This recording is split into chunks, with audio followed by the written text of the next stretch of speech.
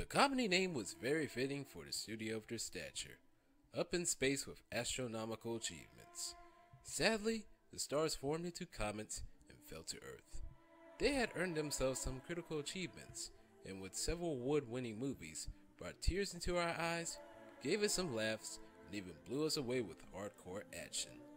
With big names including Dudley Moore, Woody Allen, Oliver Stone, Kevin Costner, Rodney Dangerfield, among others. All backed by experienced men with an incredible history of delivering the goods. But at the Hollywood dinner table, if you want the best meal, you'll have to squeeze your way past the big hogs to devour everything. They managed to score themselves a few slabs of steak and potatoes, but eventually would go hungry and starve. This is the story of a company that earned themselves big-time points in the movie industry, but eventually bottomed out. This is the rise and fall of Orion.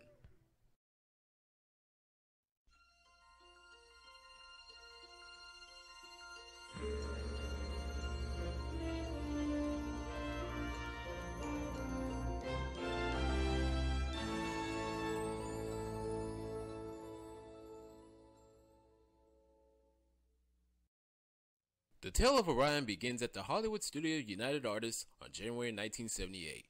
Three men, Chairman Arthur B. Krim, President, CEO Eric Pleskow, and Chairman of the Financial Committee Robert S. Benjamin, quit the company, disgruntled over the business practices of Transamerica, the then owner of United Artists.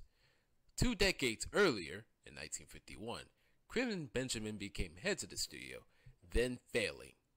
Under their management, however, United Artists became a major horse in Hollywood, churning out many hits, including It's a Mad, Mad, Mad World, In the Heat of the Night, Fiddler on the Roof, and One Flew Over the Cuckoo's Nest, as well as putting forth several big movie franchises, including The Pink Panther, Rocky, the Sergio Leone Clint Eastwood spaghetti westerns, and the biggest of all, the James Bond movies.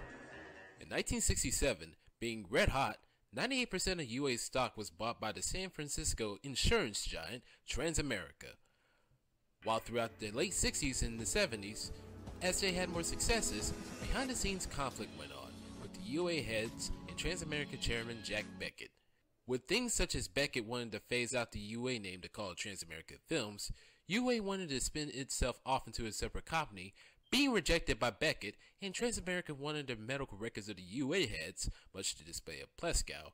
He, along with Krim and Benjamin, became fed up, and around this time, an article came up in Fortune magazine highlighting the clash, and Jack Beckett said if they didn't like the treatment, then they should resign. On January 13, 1978, that was exactly what happened. Krim, Pleskow, and Benjamin left, and 3 days later, Senior Vice Presidents William Bernstein and Mike Medavoy followed suit. Shortly afterwards, 60 important Hollywood players took out a trade ad warning UA they had made a fatal mistake letting the 5 men leave. The prophecy came true a few years later when the movie Heaven's Gate was released and bombed so bad, Transamerica cleansed itself of UA, leading to be acquired by MGM. But that would be another rise and fall story for another time. Meanwhile, Krim, Pleskow, Benjamin, Bernstein, and Medavoy formed Orion Pictures that February, naming the company based on the 5 men thinking the constellation Orion had 5 stars. In reality, it had 7. While they couldn't get their constellations down, they did manage to get themselves a distribution deal with Warner Brothers. Warner would release their films and hold on to the rights to those movies, while Orion financed their projects and let the filmmakers have total creative control. They had a $100 million bank line of credit, so money wasn't much of an issue, as well as having free reign over distribution and advertising. Quickly, Orion became a major player, having several contracts signed with actors such as John Travolta, Jon Voight, Burt Reynolds, Jane Fonda, Peter Sellers, and James Caan.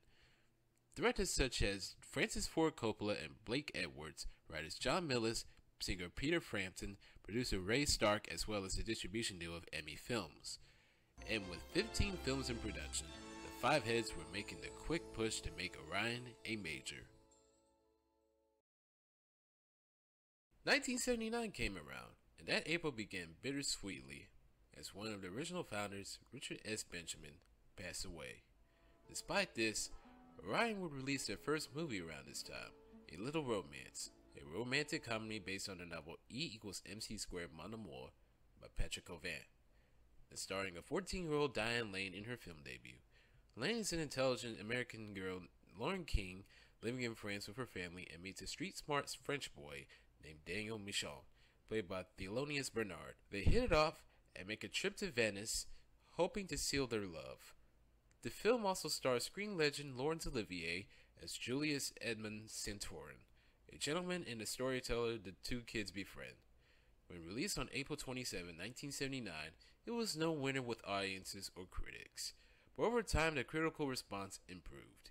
While not exactly a strong start, they moved on to their next film, Over the Edge, a film about teenagers in a rec center in a drab town, who begin a rebellious turn to drugs, alcohol, and violence. The movie stars Michael Eric Kramer, Pamela Ludwig, Harry Northrop, and a 15-year-old Matt Dillon making his film debut. Around the time of its release on May 18, 1979, there was controversy involving films with a gay member theme, most notably The Warriors. Orion, being afraid of bad press, only showed the film in a few theaters. While not a winner at the box office, Over the Edge became popular with TV airings in the 1980s and is well regarded as a cult classic. With 2 losses, Orion will hope their next film, The Wanderers, will be a hit. The film takes place in 1963 Bronx, centering around a gang of Italian-American teenagers and their struggles with the gang, the Four Hambaldis. Directed by Philip Kaufman, who had recently held the 1978 remake of Invasion of the Body Snatchers and would find more success with The Right Stuff and Rising Sun, and starring Kevin Wall, John Frederick, Karen Allen, and Tony Kalem. The Wanderers was released on July 4, 1979, and was a hit the upstart studio needed, making $23 million.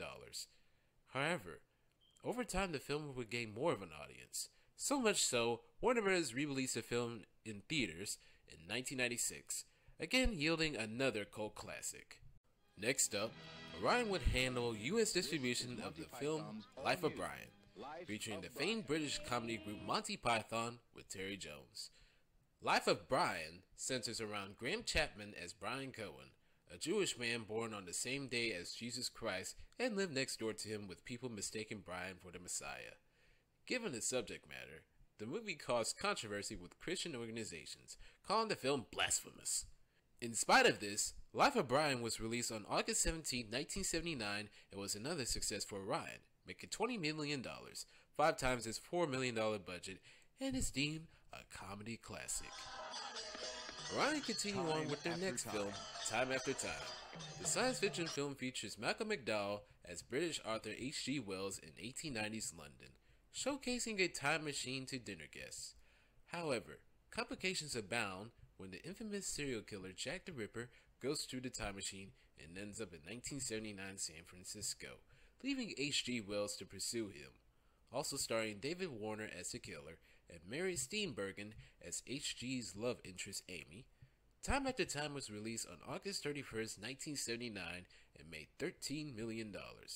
While no winner financial-wise, critics praised the film, and again would find an audience, becoming another cult film. On a scale from 1 to 10, having some ups and downs, but not having anything big, Orion hoped to change her fortunes with the film called 10. Released by famed comedy director Blake Edwards, who had major success with the Peter Sellers Pink Panther movies, the movie stars British comedian Dudley Moore as George Webber, a man going through a midlife crisis when he spots Bo Derek in her first major film role as Jenny Hanley, a beautiful newly wedded woman that George becomes infatuated with and leads to him pursuing her. Also starring Julie Andrews as George's frustrated girlfriend Sam, 10 was released on October 5th, 1979, and was praised by critics and audiences, not to mention making stars out of Moore and Derek. On the movie's $7 million budget, 10 made $74 million, becoming Orion's first home run as well as being one of 1979's top 10 highest grossing movies. For their next movie, Orion attempted more artful flair with The Great Santini, based on a 1976 novel of the same name by Pat Conroy, and starring Robert Duvall and Michael O'Keefe. Taking place in a South Carolina town in peacetime 1962, Right before U.S. involvement in the Vietnam War, the film showcases the father and son struggles between Duvall's Bull Meacham, a war pilot and something of an alpha male, and O'Keefe's more sensitive Ben Meacham. The Great Santini came out on October 26, 1979, and was praised heavily by critics, even earning Oscar nominations by both Duvall and O'Keefe for Best Actor and Best Supporting Actor, respectively. Despite this, The Great Santini failed at the box office, making $4 million, all due to bad marketing. Warner Brothers had thought the lack of bankable actors, never mind that Robert Duvall was in it, and the subject matter was hard to work with, in a fresh post-Vietnam era where the Deer Hunter hit it big. But hey, we're not fancy movie executives, aren't we? The marketing game plan for The Great Santini was not like more traditional releases, starting off in New York and letting the positive word-of-mouth build before a wider release. Instead, the movie was released around the Carolina states, which didn't make a financial impact. Due to the thinking that the name The Great Santini was thought of involving around a circus act, the movie went through several renames, with the film showing around Indiana and Illinois. The film would take the name The Ace, but even under its new name, it still wasn't well watched, and the movie was quickly pulled and a cable rights sold. But the higher-ups still had faith in the film, and a little later on, it was released in New York under its original name. The film did respectable the first week in the Big Apple, but shortly after, debuted on HBO and business dwindled hard. The botched marketing of The Great Santini would become a bad habit for Orion for the years to come, although not as awful as this poor handling. On November 2nd, 1979, Orion ended the year with Promises in the Dark, a tragic tale about Dr. Alexander Kendall, played by Marsha Mason, feeling down with her own personal problems when she meets 17-year-old Buffy, played by Kathleen Beller, a young girl dying of cancer, and their friendship alongside the conflicts going on in the hospital. Also starring Ned Beatty and Susan Clark. The critics panned the movie, and the filmgoers ignored it, ending an up-and-down first year for Orion. While not too bad, they hoped 1980 would bring more fortune. Unfortunately, 1980 would not be a stellar year for Orion. Their output for the year included Simon, the comedy with Alan Arkin as a brainwashed scientist hijacking TV signals to become a big star. Die Laughing, about a cab driver with a monkey that can make nuclear bombs. Heartbeat, based on an autobiography On the Road by Carolyn Cassidy. The finished plot of Dr. Fu Manchu, about the titular evil genius played by Peter Sellers in his final film role, who died in the same year. And The Awakening, with Charlton Heston as an archaeologist whose daughter gets possessed by an evil Egyptian queen, and to save the world has to destroy her. In the Orion minds, all of those movies would be pyrite. What is pyrite, you ask? Fool's gold! Luckily, one little golden nugget will be found in those shafts. A movie that went by the name of Caddyshack. Caddyshack was the first film directed by the late Harold Ramis, who would go on to a very successful career in writing and directing such films, including Ghostbusters, Groundhog Day, and Analyze This. Prior to Caddyshack, Ramis had written Animal House and Meatballs to great success, and would finally get a chance to helm his own film. Caddyshack centers around Michael O'Keefe as a young caddy who works at the fancy Bushwood Country Club to raise money to go to college, or at least the film did center around him at first. The spotlight would be taken by the more eccentric members and staff of the club, including Chevy Chase as Ty Webb, the New Age golf guru, Ted White as the pompous Bushwood co-founder Judge Elihu Smells, Rodney Dangerfield as Al Chervick, the obnoxious new member at Bushwood who would clash with Smells, and Bill Murray as Carl Spackler, the goofy groundskeeper involved in a full-fledged war with a gopher.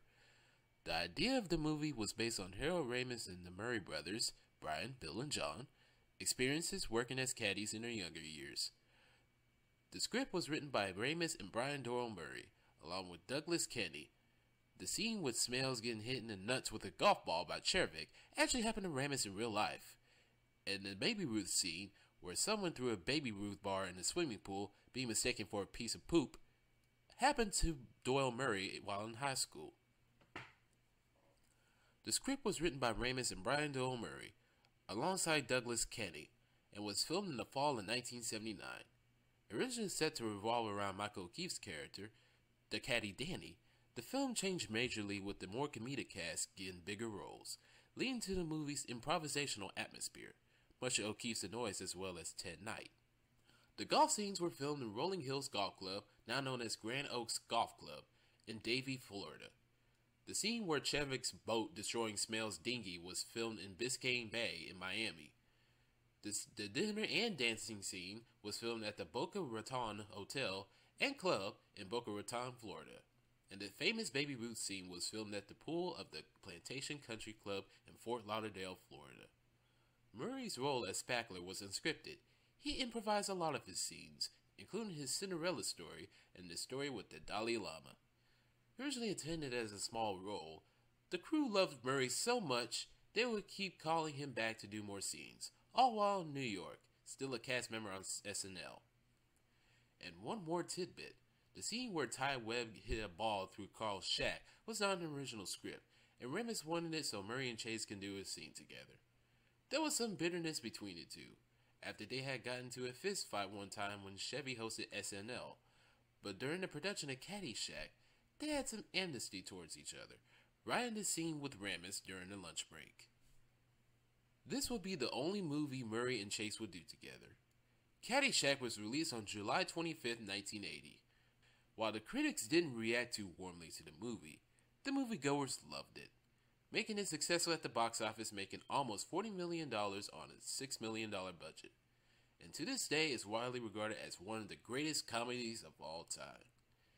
8 years later, Warner Bros. Will make a sequel with a new cast, with only Chase reprising his role.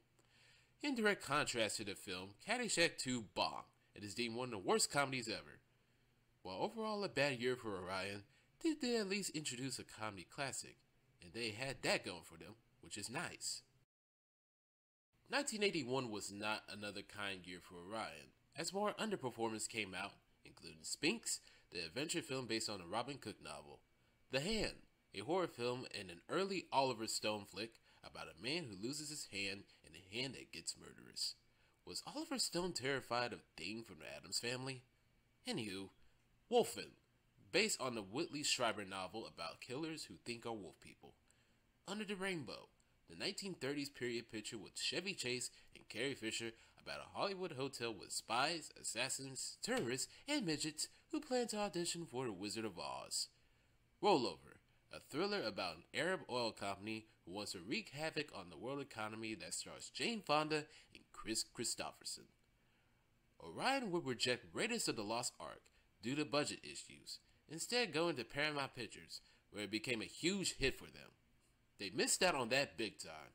It would have elevated them up from a year that wasn't too stellar. Just look at 1984. They could have had Amadeus, the Terminator, and Indiana Jones and the Temple of Doom. Let's go even more forward to 1989. They would release Indiana Jones and The Last Crusade, instead of that Weird Al picture, which we will go into more detail later on. But such is Hollywood, where missed opportunities are commonplace. Despite this decision, they do have a few films to make note of. Excalibur is a swords and sorcery epic retelling the story of King Arthur and the Knights of the Round Table, with John Boorman, responsible for Point Blank and Deliverance, directing, producing, and being a co-writer.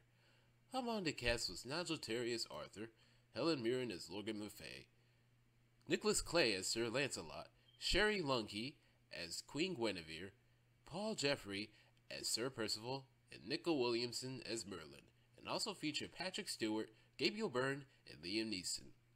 Excalibur took 12 years to make it to the screen. Boorman originally opted to have the film made to United Artists, but rejected it due to its high cost. And ironically, with some UA staff finding Orion, they would end up taking the project, but no regrets there.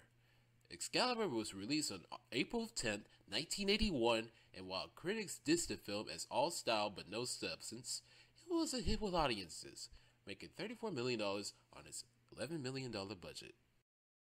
Dudley Moore would play the titular Arthur Bach in the comedy film Arthur, centering around a drunken millionaire who is destined to marry Susan Johnson, portrayed by Jill Eikenberry, a high-class daughter of a wealthy businessman, but instead would meet Liza Minnelli's Linda Morolla, who saved her hide after being caught shoplifting and would date. Arthur falls for Linda and wants her, despite his family pushing him to marry Susan. The film is noted for the song Best That You Can Do, performed by Christopher Cross, who will win an Oscar for Best Original Song. Also starring John Gielgud as Arthur's butler Hobson, a role which would net him an Oscar for Best Supporting Actor. Famed musician Burt Bacharach will also do the music score for this film. This would be the only film directed by Steve Gordon, who also wrote the script and would sadly die a year later of a heart attack at age 44.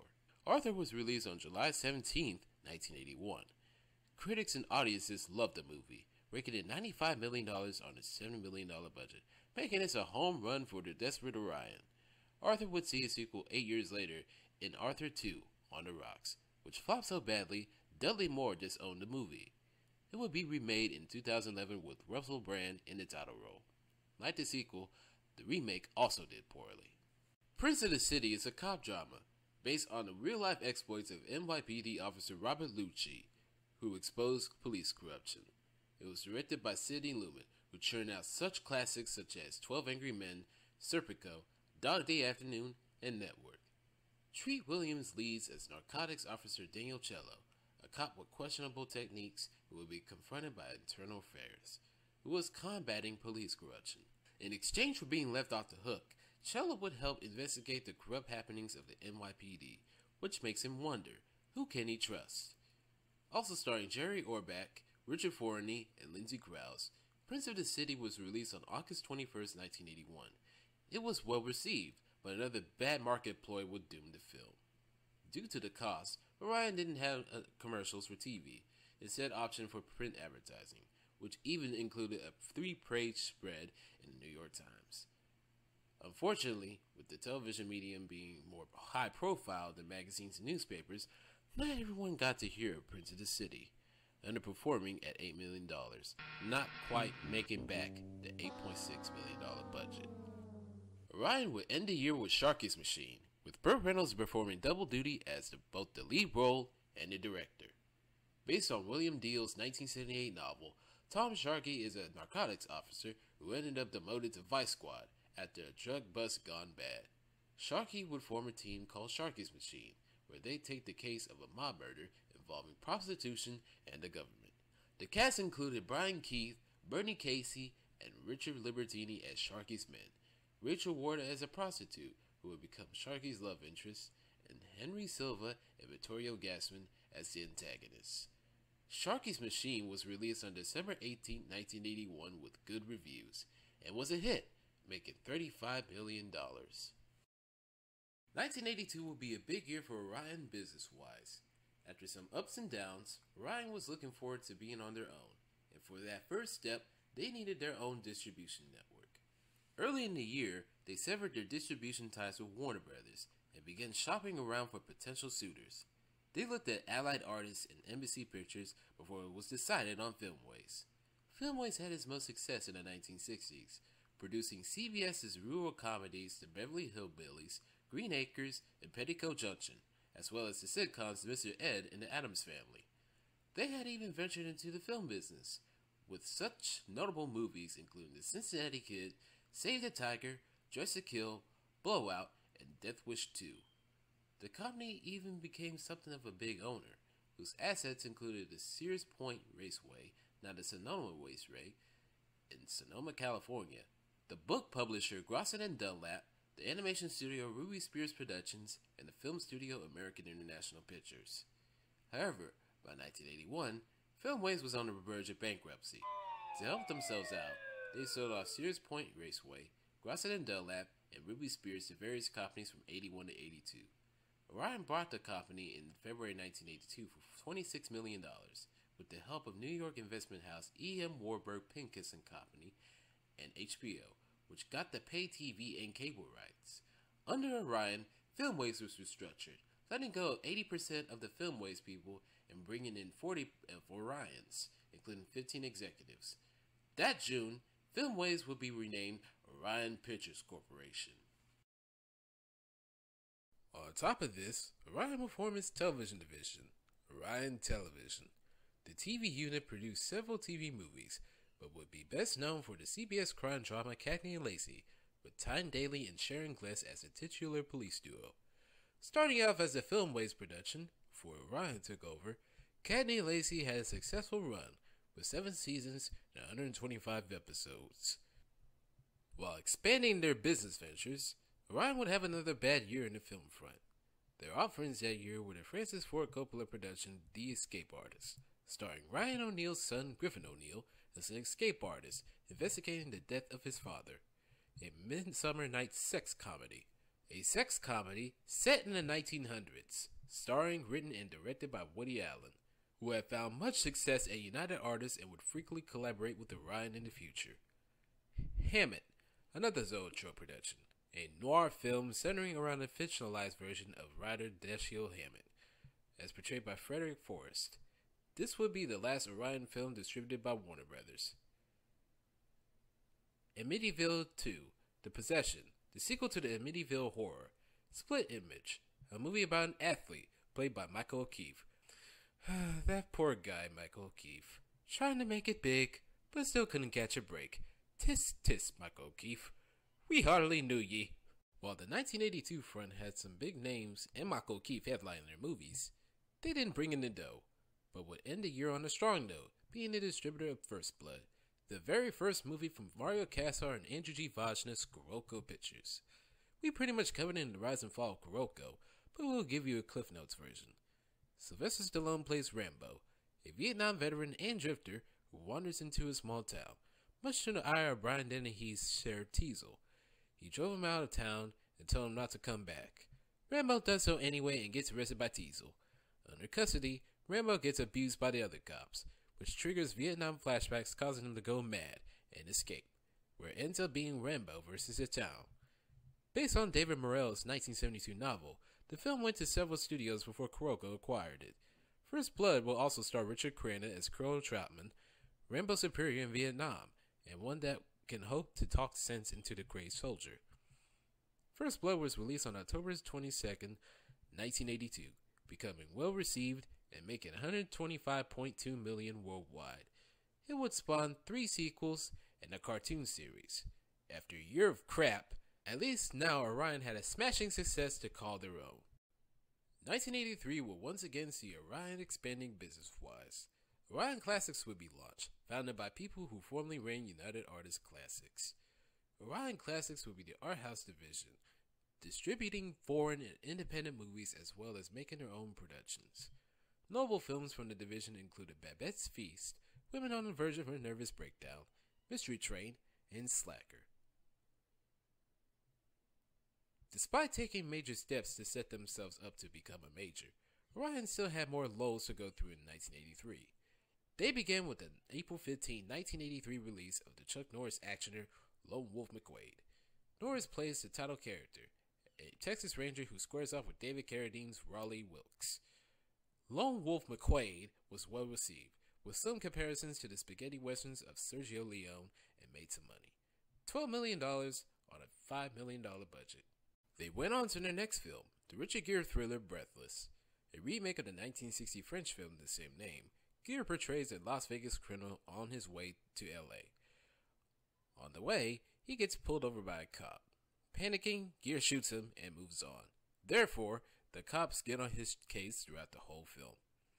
The movie also features French actress Valérie Caprisky as Gere's love interest.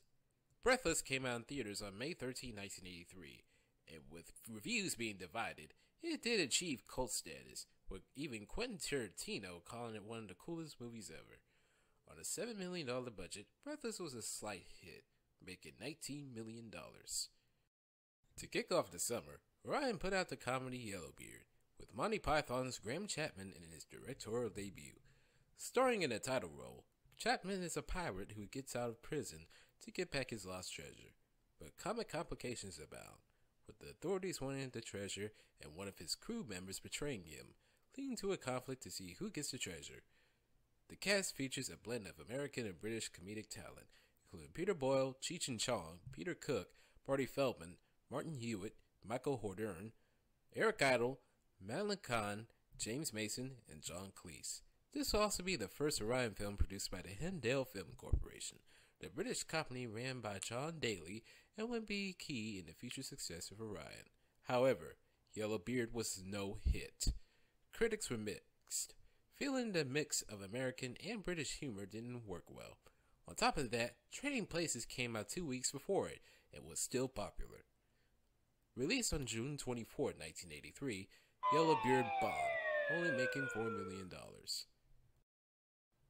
Orion took another stab at comedy in the summer with the sex comedy Class, featuring Andrew McCarthy, Rob Lowe, John Cusack, and Virginia Madsen, as well as starring Jacqueline Bisset and Cliff Robertson. McCarthy portrays a new student at a prep school where he becomes roommates with Rob Lowe. Lowe goes and helps McCarthy get a girl. There he meets an older woman played by Bisset and has an affair with her. After discovering his age, she breaks up with him, and more complications abound when McCarthy stays with Lowe and his family during Christmas break, and surprise, surprise, the older woman is Lowe's mother. Released on July 6, 1983, reviews didn't think Class had class, but the movie did okay in theaters, making $21 million. Orion kept churning out the comedy throughout the summer with the Woody Allen movie Z-Lig, a mockumentary film with Allen playing the title character, something of a human chameleon, a man who looks and acts like the people who meets throughout the 20s and the 30s. Also starring Mia Farrow as Woody's love interest. Also being another film released by Warner Brothers after Orion went out on his own, Z-Lig came out on July 15, 1983. The film grossed $11 million, but is widely regarded as one of Woody Allen's best works. Orion kept up the summer 1983 with one more comedy with Rodney Dangerfield in Easy Money. Dangerfield is Monty Capoletti, a bit of a hard-living man, gambling, drinking, smoking pot, much to the ire of his mother-in-law. After she passes away, his family will get a $10 million inheritance, but only under one condition: if Monty can change his ways. Stop with the hard living for a year and get healthier. Also has a notable cast including Joe Pesci as Monty's friend, Geraldine Fitzgerald as the mother-in-law, Kenny Azara as Monty's wife, and Jennifer Jason Leigh as his daughter. Easy Money came out on August 19, 1983, and while the critical response was middling, the lurid Rodney Dangerfield made Easy Money, making $29 million. Orion's other input throughout the rest of 1983 included Strange Invaders, a sci-fi about a man who gets harassed by aliens, but no one believes him. Under Fire, about a love triangle during the Nicaraguan Revolution that ended the Somoza regime in 1979 in Nicaragua, with Nick Nolte, Gene Hackman, and Joanna Cassidy. Amityville 3D, another installment of the Amityville horror franchise, in 3D! They would end the year with Gordy Park, about a Moscow cop investigating some homicides and gets involved with a political conspiracy, starring William Hurt and Lee Marvin. While a few of those flicks were well received with critics, none of these were particularly successful with moviegoers. While 1983 was nothing to complain about, Orion still had yet to climb the top. They needed to step up in 1984. Sadly, it didn't look like 1984 would be their year, as Orion released more movies that didn't exactly offer the goods. Such films included Scandalous, a British mystery comedy involving an investigator going to London on an espionage case. Broadway Danny Rose, another Woody Allen film about a talent manager who tries to help out a lounge singer that gets caught up in a messy love triangle with gangsters. The movie broke even, but is critically considered another one of Woody Allen's best movies. Harry and Son, a family drama directed by and starring Paul Newman as a widowed construction worker who can't do his job anymore and has a strained relationship with his children. The Hotel New Hampshire, based on John Irving's novel starring Jodie Foster, Beau Bridges, Rob Lowe, and a 10-year-old Seth Green. Up the Creek, a college comedy with Tim Matheson. The Bounty, the historical drama about the HMS Bounty with Mel Gibson and Anthony Hopkins. Beach Street, a film centering around the 80s hip-hop culture in New York. A Breed Apart, an actioner about the preservation of the bald eagle. Kathleen Turner, Rutger Hauer, and Powers Booth star. Cheech and Chong's The Corsican Brothers, with the famous comedy duo taking their own spin on the classic Alexandre Dumas novel. Heartbreakers, a movie about two men stuck in the 1960s and their exploits to find relationships. While these films broke even at best and flopped hard at worst, Orion did manage to get red hot in 1984. And by red hot, we mean the woman in red. The title character was played by Kelly LeBrock in her first film role. The scene where a vent blows up her skirt drew allusions to Marilyn Monroe. The woman in red centers around Gene Wilder as a happily married man who gets smitten with the woman in red and wants to have an affair with her. A remake of the 1976 French film Pardon mon affaire. The Woman in Red has a cast that also includes Charles Grodin, Gilda Radner, Joseph Bologna, and Judith Ivey. It is also renowned for the Stevie Wonder song I Just Called to Say I Love You, which won an Oscar for Best Song and was the #1 song on the Billboard's chart for 3 weeks in 1984. The Woman in Red came out on August 15, 1984, and while critics were not too impressed with the movie, it proved to be profitable, making $25 million. While adding another winning comedy to their repertoire, Orion looked for more critical and Academy accolades with their next film. Saul Zaentz, the legendary film producer who, years earlier, backed the Best Picture winner One Flew Over the Cuckoo's Nest in the 1978 film version of The Lord of the Rings, was brought aboard for the historical drama Amadeus, bringing in his muse Miles Forman to direct, who also helmed One Flew Over the Cuckoo's Nest. Amadeus is based on a 1979 stage play by Peter Shaffer, who also written the screenplay. Amadeus centers around F. Murray Abraham as Antonio Salieri, the Italian composer who was pushed to the brink of insanity, as he felt he was a very talented music composer fit to do the work of God, but instead is taken out of the limelight thanks to another composer, one Wolfgang Amadeus Mozart, played by Tom Hulce. Salieri considers himself to be a man of class, as he feels that Mozart is so vulgar and crass, and is disgusted over the fact that Mozart became so famed as he did. One of the finalists for the role of Mozart was Irish actor Kenneth Branagh, but would be turned down when it is decided to make the film with an American cast, which included Elizabeth Berridge as Mozart's wife Constance, and Jeffrey Jones as Joseph II, Holy Roman Emperor. Amadeus was released in theaters on September 19, 1984 to critical and commercial success, making $56 million on an $18 million budget. It would be nominated for several awards, including 11 noms for the Academy Awards, winning 8, including Best Picture, Best Director, Best Adapted Screenplay, and Best Actor for F. Murray Abraham.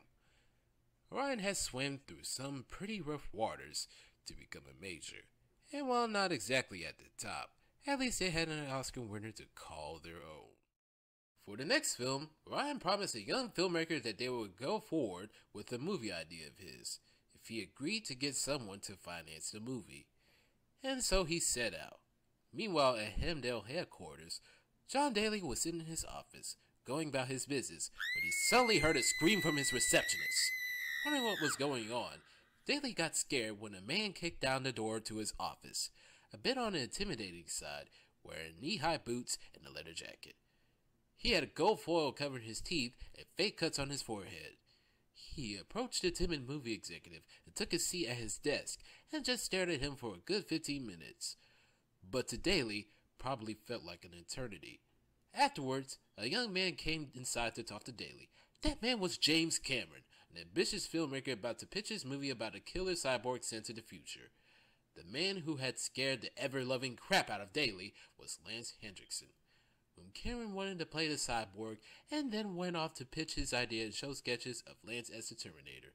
While most of us would call security, Daly didn't have security, but luckily he liked the pitch from James Cameron, and thus the Terminator was born.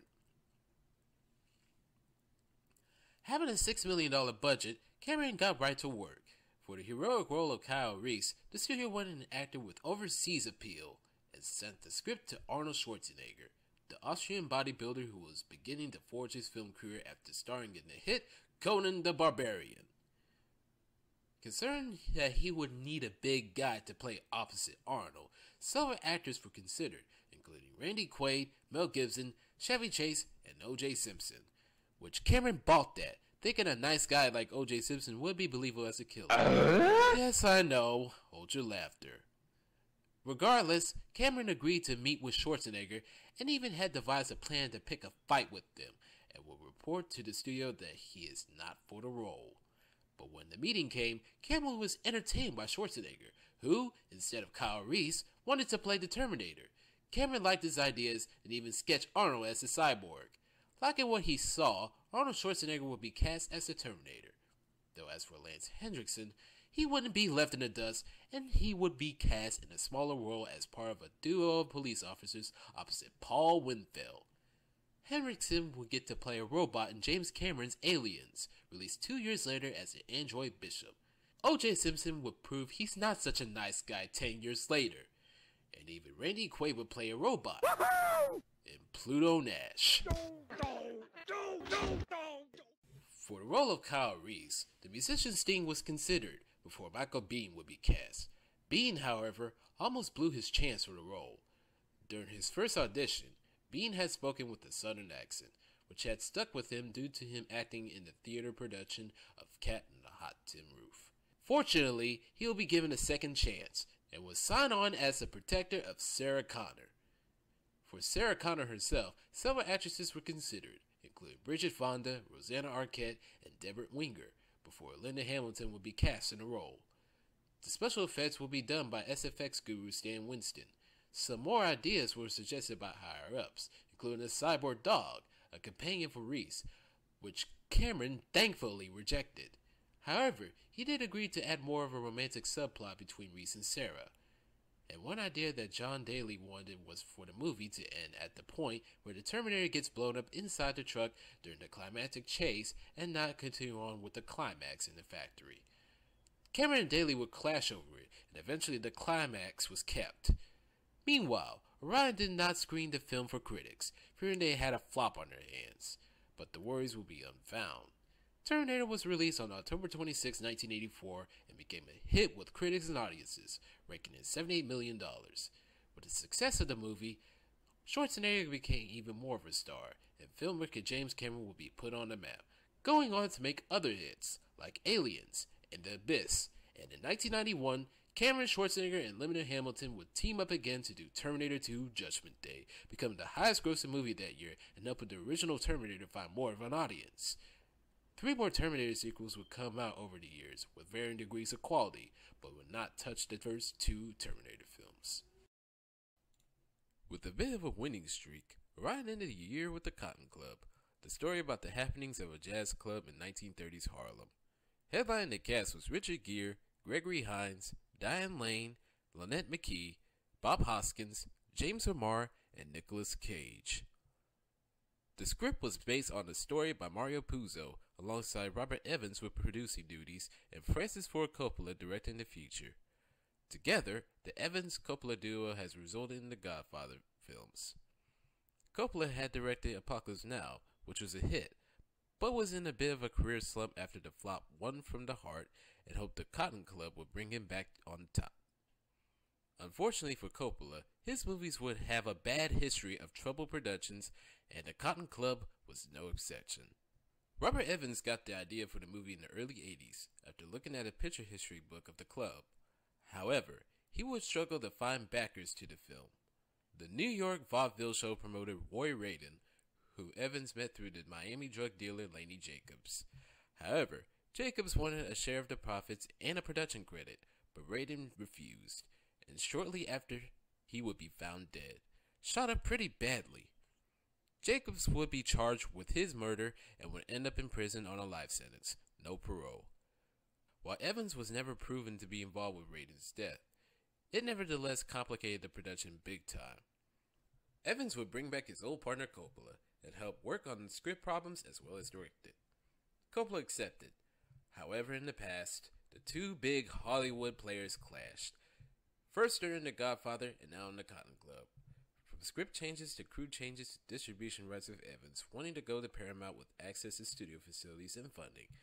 But Coppola opted for Orion, a company focusing strictly on marketing and distribution. Coppola won out, leaving Evans the burden of funding different sources of funds. After filming wrap, the woes were not over as lawsuits resulted. Evans sued Coppola, the Dumani brothers, Las Vegas brothers, and casino owners who helped finance the film, and Orion, and resulted in Evans getting a flat fee, but yielding creative control to Coppola. Later on, another investor, Victor L. Saea, sued the Domanis, Evans, and Orion for fraud and breach of contract. Investing $5 million, Cezar felt he wouldn't recoup his money, due to the budget inflating from $25 million to $58 million. Cezar accused the Dumanis of forcing out Evans and an Orion loan of $15 million unnecessarily inflated the budget. After that, Evans sued Edward Dumani to keep from acting as a general partner of the film. The murder of a film investor, a clash of egos, and several lawsuits left a cloud looming over the Cotton Club when it was released on December 14, 1984. The reviews weren't too great, though Gene Siskel and Roger Ebert called this the best film in 1984. Nevertheless, the Cotton Club bombed, making $25 million. While Francis Ford Coppola kept on directing, his career would never reach the heights of his 70s peak. After a nice winning streak that ended on a shaky note, Orion looked to rebound in 1985. Some of their most notorious films that year included The Falcon and the Snowman, the Hemdell-produced spy movie centering around the real events of two men, Christopher Boyce and Andrew Dalton Lee, who sold American secrets to the Soviet Union. The two will be played by Timothy Hutton and Sean Penn respectively.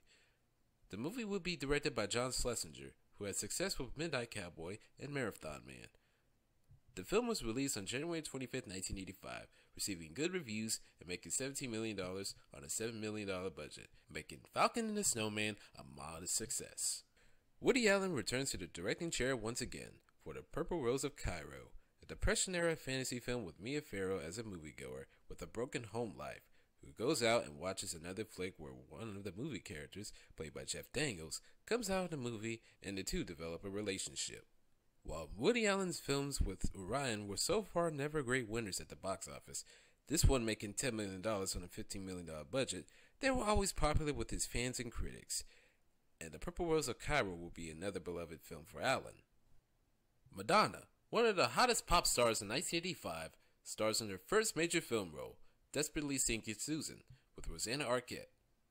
The comedy drama centers around Arquette as Roberta, a bored housewife who starts reading the classifieds for fun, when she reads about Susan, played by Madonna, who is a mysterious woman who intrigues Roberta, and sets off to see Susan, who turns out to be wanted by the mob.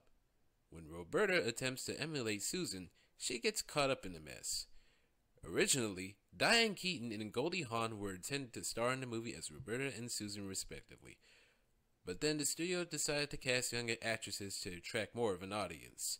While Madonna was a hot commodity with songs such as Like a Virgin, she was still untested as a film actor, only having a bit role in Warner Bros.' coming-of-age film Vision Quest. The gamble would pay off.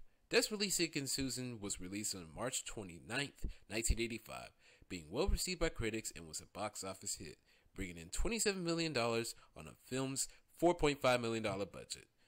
The movie would later spawn off a Broadway play.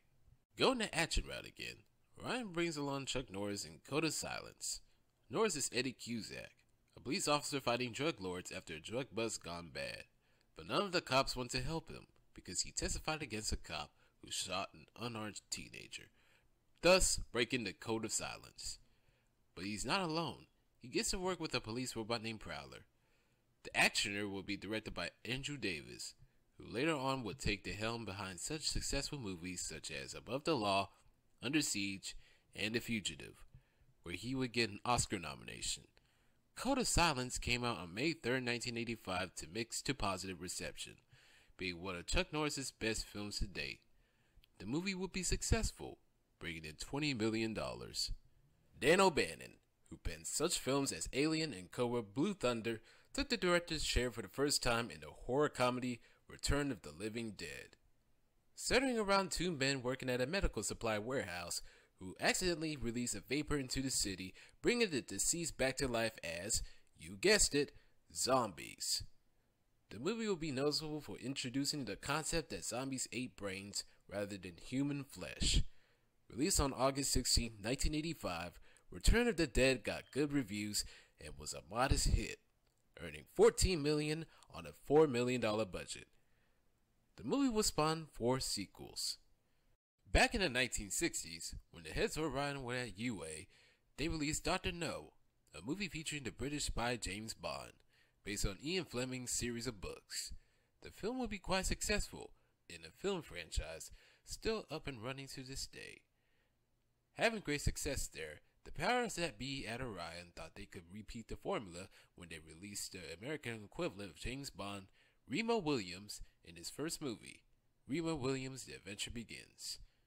Based on the Destroyer series of novels, Fred Ward plays the title character about a cop recruited by a secret government organization and showcases his training to become a master assassin. Guy Hamilton will be brought on to direct, who had a Bond pedigree with Goldfinger, Diamonds Are Forever, Live and Let Die, and The Man with the Golden Gun under his belt. Another Bond contributor would be screenwriter Christopher Wood, who penned The Spy Who Loved Me and Moonraker. Banking hard for a new movie franchise for Orion, Remo Williams' The Adventure Begins was released on October 11, 1985 to mixed reviews and flopped at theaters, making $14 million. Alas, the adventure would end for Remo Williams. A few years later, a TV pilot would be commissioned, but would not be picked up as a series. Remo Williams would be a part of another overall unsuccessful year with Orion, who struggled with the marketing of its films. Among the other releases of 1985 include the Kurt Russell thriller The Mean Season, The Bay Boy, the Great Depression story with Kiefer Sutherland in his film debut, Secret Admirer, the romantic comedy with C. Thomas Howell, the Guardian Angel comedy The Heavenly Kid, Flesh and Blood, a medieval epic directed by Dutch director Paul Verhoeven, who would shortly thereafter direct one of Orion's big hits, Beer, a film satirizing television advertising.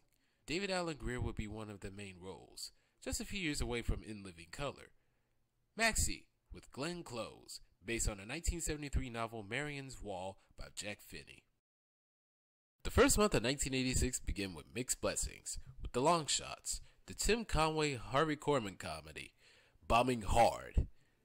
FX, a thriller about a Hollywood sound effects man being hired by the government to help someone fake his death before he goes under witness protection with Brian Dennehy, which was a modest hit.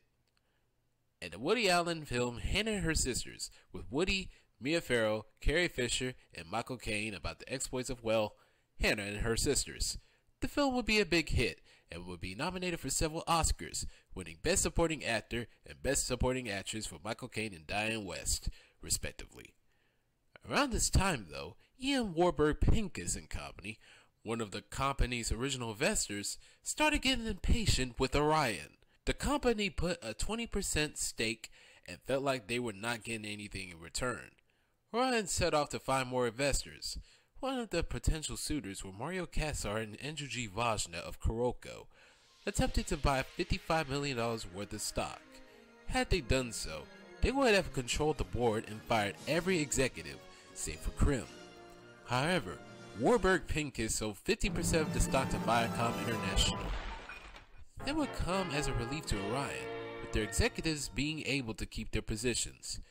Throughout the spring of '86, they released a few more duds with Just Between Friends with Mary Tyler Moore, being produced under her company MTM, At Close Range, a historical crime drama with Sean Penn and Christopher Walken, and Absolute Beginners, a rock musical based on Colin McInnes' novel.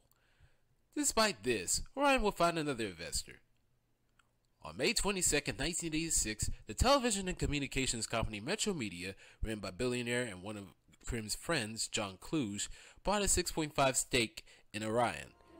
Although the studio was appearing to be an also-ran, fortunately, the luck of Orion was about to change and soar to the astronomical heights fitting for its name. For the summer of 1986, Orion would once again bring back Rodney Dangerfield for the comedy Back to School.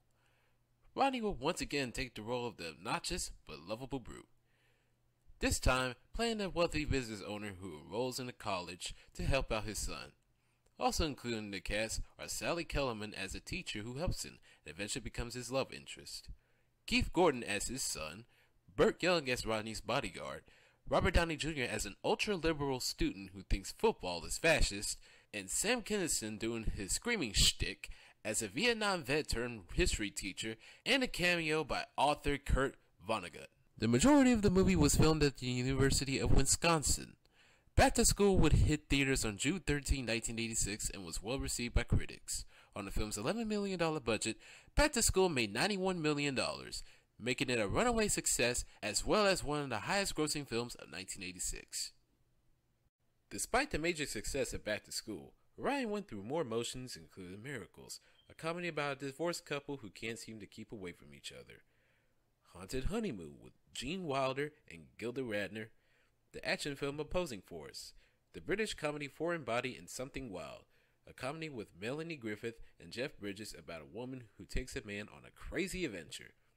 While not a hit in theaters, it would find an audience on video. At the end of the year, however, Orion would hit a bit of a stride, starting with Hoosiers, a coming-of-age drama centering around Gene Hackman as Norman Dale, a former college basketball coach, who takes the reign of a high school basketball team in 1950s Indiana to take them to the top. The movie itself is based on the Milan High School basketball team who won the championship in 1954.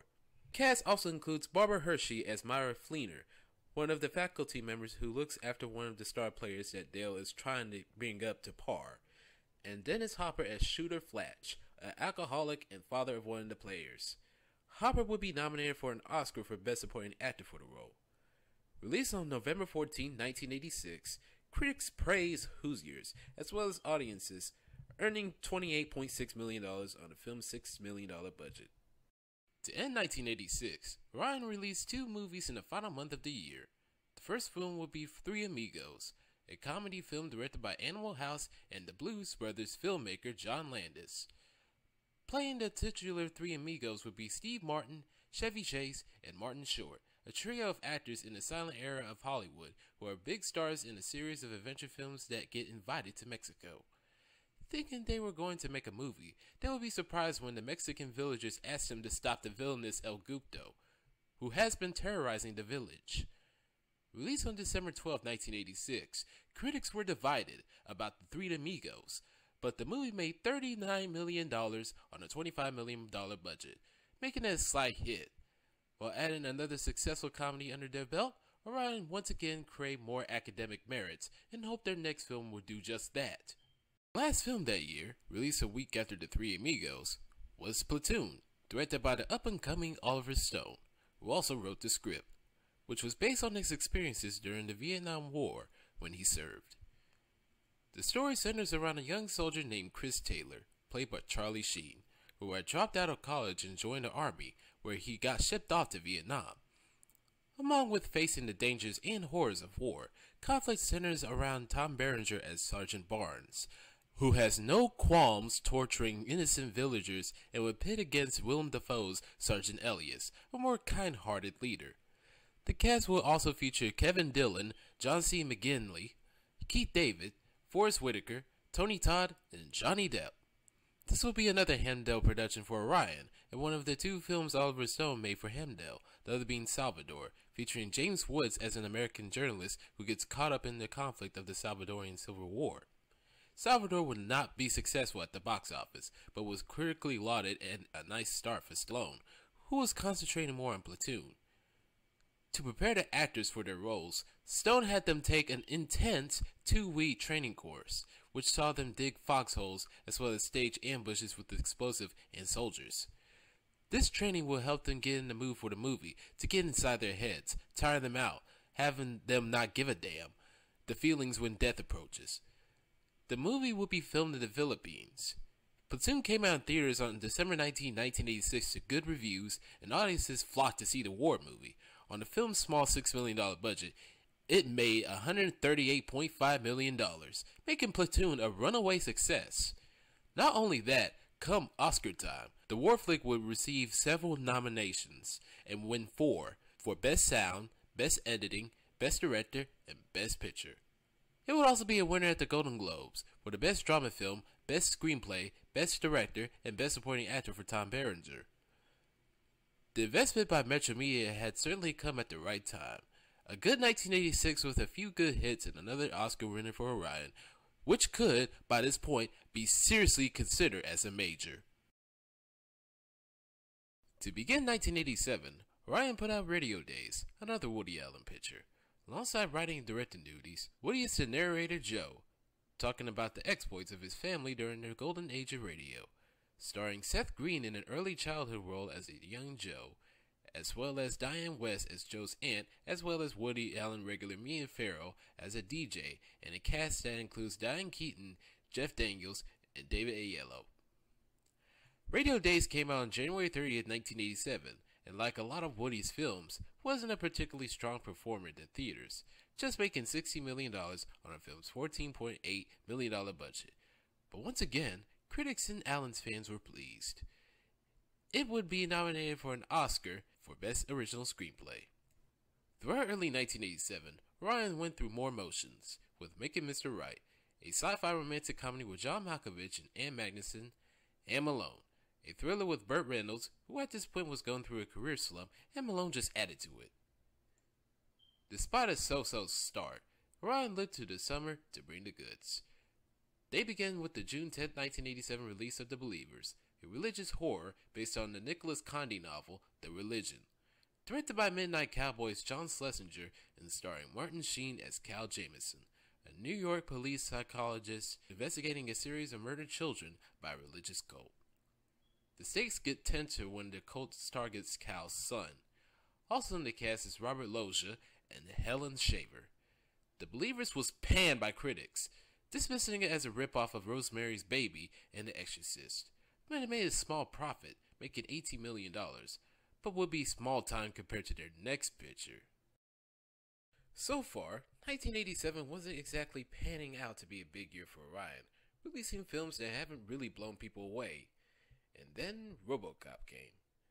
This sci-fi action flick would be directed by Dutch director Paul Verhoeven, who had some success in his native Netherlands with the 1973 movie Turkish Delight, and Robocop being his second film in America, the first being Orion's Flesh and Blood 2 years earlier. Set in a futuristic Detroit, now bankrupt and crime-ridden, well, just like Detroit today, police officer Alex Murphy, played by Peter Weller, pursues a dangerous gang in a warehouse.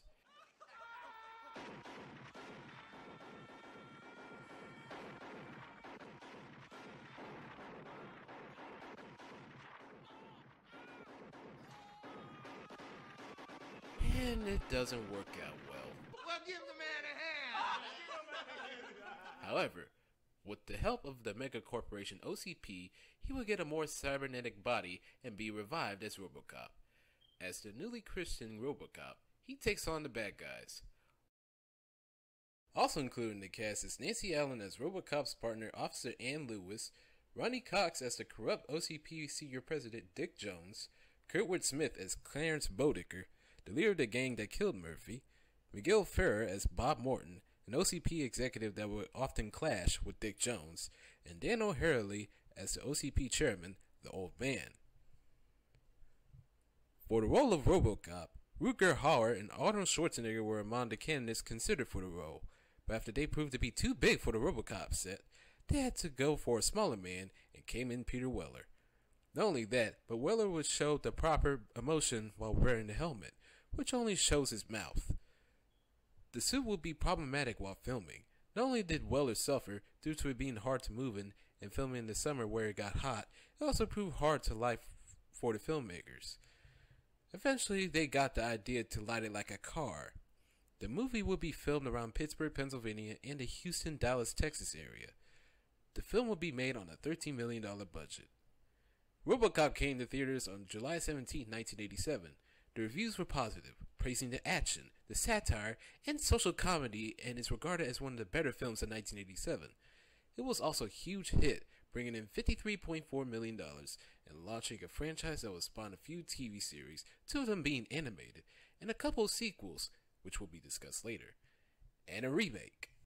Orion looked to get a winning streak going with the thriller No Way Out, a remake of the 1948 Paramount Pictures film The Big Clock, which was based on the Kenneth Fearon novel of the same name. Kevin Costner is U.S. Navy Lieutenant Commander Tom Farrell, who happens to have an affair with Sean Young's Susan Atwell, but would be part of a bad love triangle as she's also seeing Farrell's superior, Secretary of Defense, David Bryce, played by Gene Hackman. After Susan ends up dead and the suspicion that a KGB mole is involved, it's up to Farrell to find out who's responsible. This was the second film Kevin Costner would star in that summer, with the first being The Untouchables, where he played Elliot Ness and fought Robert De Niro's Al Capone during the Prohibition era, which was a big hit in making Costner a rising star. That star would rise higher when No Way Out came out on August 14, 1987 to positive reviews, and on the film's $15 million budget earned $35 million, making it a nice 1-2 punch for Orion. A good summer, however, will be followed by more underperformers. Such examples such as the medieval adventure Lionheart, not to be confused with the Jean-Claude Van Damme film, the Colombian adventure Hotel Colonial, Bestseller, a neo-noir film with James Woods and Brian Dennehy, which didn't live up to its name, House of Games, a psychiatrist who tried to help a compulsive gambler who gets caught up in the world common, David Mamet's directorial debut, No Man's Land, a crime film with Charlie Sheen and was written by Dick Wolf. Yes, that Dick Wolf. The title of the movie was like the theaters when it was playing it. September, a film about a dysfunctional family directed by Woody Allen. While none of his films really made the big bucks, September didn't even crack the $1 million mark. However, Orion would end 1987 on a high note with the Danny DeVito Billy Crystal comedy Throw Mama from the Train. Being a directorial debut of Danny DeVito, DeVito will also play Owen, a student at Larry's writing class. Larry is portrayed by Billy Crystal. Both men have problems. Owen has a horrible mother and wants her dead. Larry has an ex-wife who is stealing his writing and claiming it under her name, becoming rich off of it. In a little deal, Owen volunteers to kill his ex-wife in exchange for Larry to kill his mother. Larry takes it as a joke until Owen manages to knock her off, and things get crazy from there. Film critics will be mixed, though they did praise the chemistry between DeVito and Crystal, but Throw Mama from the Train would be a hit with audiences, and when it came to theaters on December 11, 1987, it earned $57 million on the film's $14 million budget, making it a solid hit for Orion to end the year on. Around this time, Orion will finally branch out into the home entertainment market. For years, HBO and Vestron would release their films on video, but now Orion would take up the slack, forming the Orion Home Video label. Starting their own video company was another indication that Orion was one of the major players in the movie business. To begin 1988, Orion put out the comedy film The Couch Trip, starring Dan Aykroyd, Donna Dixon, Walter Matthau, and Charles Grodin. In The Couch Trip, Aykroyd is a former computer hacker who escapes from a mental ward and impersonates a radio host on a psychiatric radio show where he becomes a big hit. Sadly, the same couldn't be said about the movie. Despite mixed reviews, it just brought in $11 million, short of the film's $19 million budget. Hoping for another hit and another taste at more critical merit, they brought back Saul Zaentz to produce The Unbearable Lightness of Being, with Philip Kaufman directing. Based on the novel by Milan Kundera, the movie takes place during the 1968 Prague Spring. The film centers around a love triangle between Daniel Day-Lewis Thomas, Julia Binoche Teresa, and Lena Olin Sabrina. While the critics would heap praise on it, it fell short of the movie's $17 million budget, making $10 million. They would go through more flops early that year with the sci-fi Cherry 2000 with Melanie Griffith, a film whose release was delayed for 2 years. The 60s period piece The In Crowd, another period piece with the 50s thriller The House on Carroll Street, and Dominic and Eugene, a drama about twin brothers played by Tom Hulce and Ray Liotta. They even tried to save Anthony Michael Hall's floundering career with Johnny B. Good, a sports comedy also starring Uma Thurman and Robert Downey Jr. Hall is a high school quarterback who is being recruited for college and needs to decide to stay in the state, where he can get a good education and stay with his girlfriend, or the more prestigious colleges who throw at him the girls, the cash, and the cars. Anthony Michael Hall was one of the members of the Brat Pack, a group of young actors who starred in some of the biggest films in the 1980s. Hall had starred as the nerd in 16 Candles and The Breakfast Club to great success. He would try branching out, appearing in a season of Saturday Night Live in such a weird cast which included Joan Collins, Robert Downey Jr., Randy Quaid, John Lovitz, and Dennis Miller. Unfortunately, that year was poorly received due to the cast's lacking chemistry, and all but 3 of the cast members would be let go, including Hall. Afterwards, he starred in the thriller Out of Bounds, which also flopped. Hall, like his fellow Brat Packers, was struggling to keep relevant, and he had hoped Johnny B. Good would keep his leading man career going. Unfortunately, Johnny B. bad, both with critics and audiences. The reviewers tore it to shreds like Baraka in Mortal Kombat. It made $17 million, just shy of the movie's $22 million budget.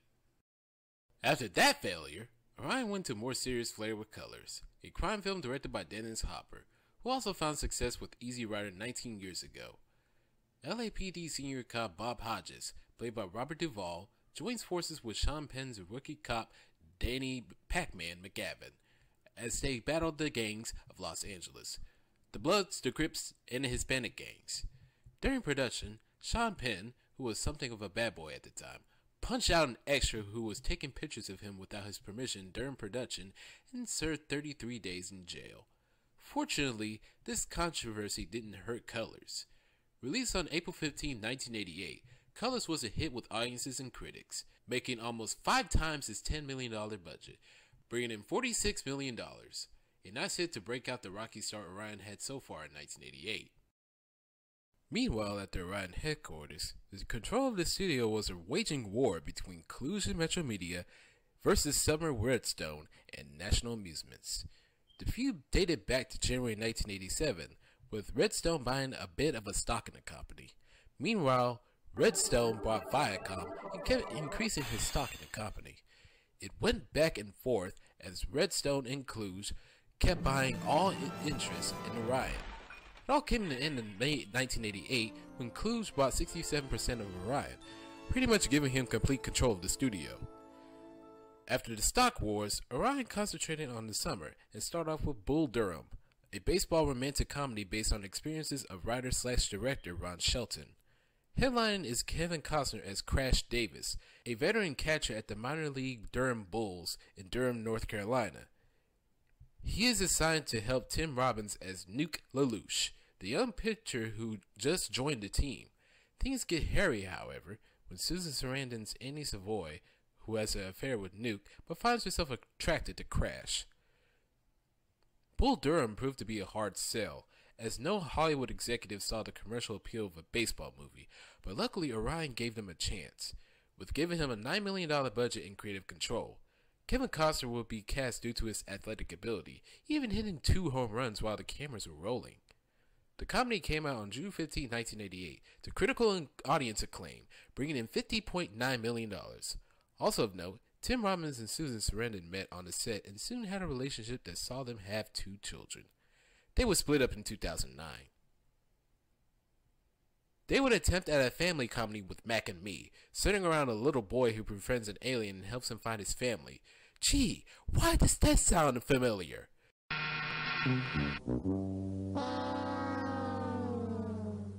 Oh yeah, way to rip off a popular movie, Orion. Anyway, this film is known for its product placement, which showcases Coca-Cola, Sears, Skittles, which the alien eats, and McDonald's, which even goes so far to have Robert McDonald in the cast. Hi kids, it's me, Ronald McDonald, and I'm on the set of my very first motion picture ever. It's a movie called Mac and Me, and it stars my little friend from outer space here. His name is Mac, and I want to introduce you to him. Mac? Anybody seen Mac? Where'd he go? Paging Ronald McDonald. Well, listen, I've got to go now. You're wanted in makeup. And yet, they were so sure that this movie would succeed, even had an in-credit note saying, "We'll be back." No. No, they would not. Critics trashed the film for obvious reasons, and the film only made $6.4 million after being released on August 12, 1988. A couple of weeks later, on September 2nd, Orion put out another baseball-related film, this time with more dramatic flair, in 8 Men Now. The movie is based on Elliot Asinoff's 1963 book 8 Men Out, The Black Sox, and the 1919 World Series, centering around the real-life events that happened during the 1919 World Series, where the Chicago White Sox lost to the Cincinnati Reds, and 8 of the White Sox players were accused of intentionally losing just to win money from gambling. While they would be acquitted, they would be banned from baseball for life. The film has a cast that includes John Cusack, Clifton James, Michael Lerner, Christopher Lloyd, Charlie Sheen, David Strathairn, and D.B. Sweeney. Despite being well received, 8 Men Now underperformed, making $5.7 million on a budget of $6.6 million. Throughout the rest of the summer and going to the fall of 1988, The other Orion Pictures include Monkey Shines by horror guru George A. Romero, centering around a quadriplegic man whose trained monkey helper turns against him. Without a Clue, a Sherlock Holmes comedy with Michael Caine and Ben Kingsley. Another Woman, a dramatic film from Woody Allen centering around a woman who is drawn to a pregnant woman seeking help from a psychiatrist. While having a few ups, 1988 wasn't too special for Orion, but did end the year during the holidays with a nice 1-2 punch. December 9, 1988 brought out Mississippi Burning, a historical crime thriller directed by Alan Parker, the British director of Midnight Express and Pink Floyd The Wall. The movie stars Gene Hackman and Willem Dafoe, two FBI agents who investigate the disappearances of civil rights activists in 1964 Mississippi. The movie itself was loosely based on the real-life murders of 3 civil rights activists in 1964 Mississippi. The movie opened to good reviews from critics and did reasonably well, earning $34.6 million. Mississippi Burning would earn several Oscar nominations, winning one for Best Cinematography, but it will be one of the films considered for Best Picture in 1988, but it would lose to Rain Man. A few days later, on December 14th, their last film of the year will be released, Dirty Rotten Scoundrels, the comedy starring Steve Martin and Michael Caine and directed by Frank Oz, best known for being a puppeteer for Miss Piggy and Yoda, as well as becoming something of an upcoming director, having helmed Little Shop of Horrors. In the movie, Martin and Caine play 2 rival conmen who make a bet to see who can swindle a young American woman out of $50,000. The movie was originally intended to star Mick Jagger and David Bowie, with Eddie Murphy considered for a role before they went for Martin and Caine. Dirty Rotten Scoundrels was positively reviewed by critics and made a profit, earning $42 million. 1989 came around, and Orion began the year with Bill and Ted's Excellent Adventure. The comedy has Keanu Reeves and Alex Winter play the title roles as 2 dim-witted high school students who travel to time to see historical figures to help them with their history reports. The cast also includes stand-up comic George Carlin as Rufus, who helps Bill and Ted through their quest. Bill and Ted's Excellent Adventure came out on February 17, 1989, with reviews being mixed to good. But Bill and Ted was a hit, making $40 million on the movie's budget of $10 million.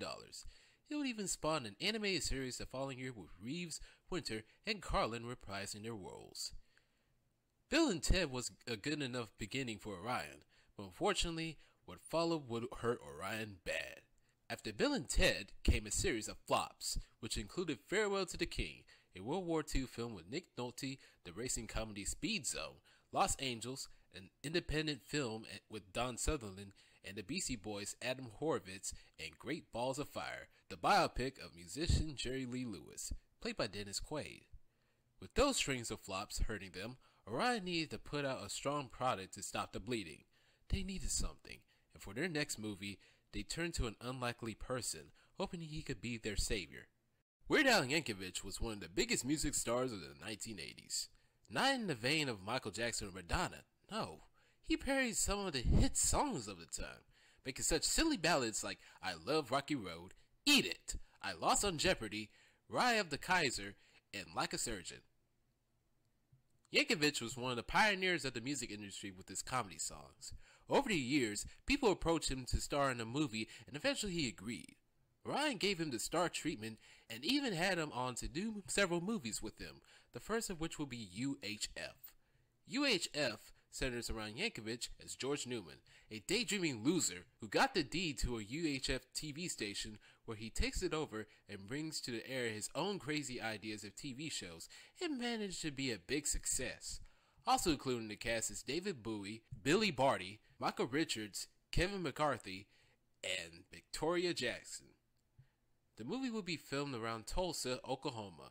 After filming wrapped, Orion showed the movie to test audiences and liked it, making it one of the most successful screen testings in the studio's history. Being confident, Orion was scheduled for release on July 21st, 1989, as a hopeful summer blockbuster.